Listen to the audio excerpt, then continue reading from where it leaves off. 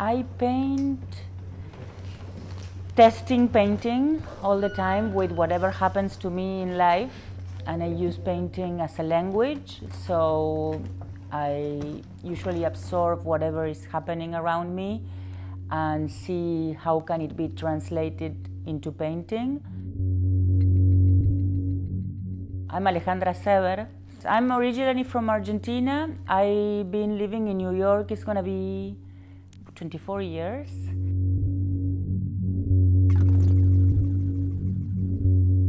I used to work with the theme of the interior, and it became more general to the theme of spaces. So we were gonna see paintings that goes from 94 to 2023 that shows these interests.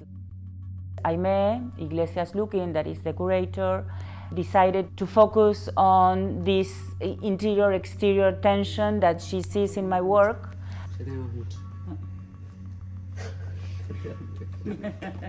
I like to propose ways of seeing, and I like to propose situations where you can be looking to painting from different parts of the eye, not just frontally.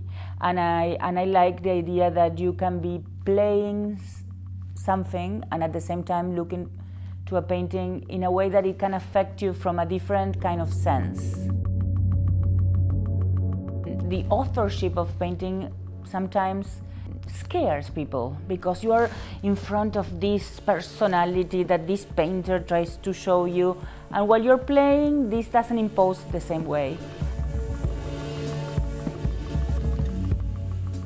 The idea for the mini golf started right after the pandemic.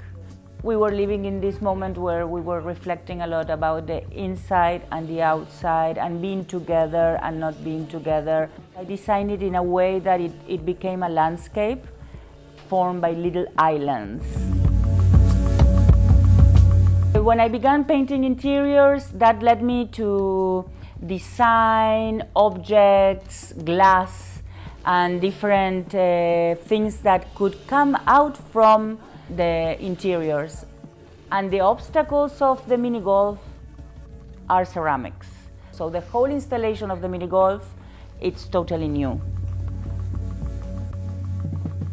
I like them in group.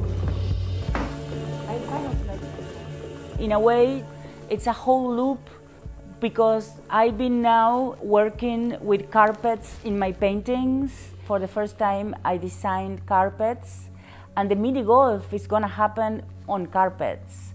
So it's like the domestic coming in the shape of the exterior. It's all melting in a kind of swirl.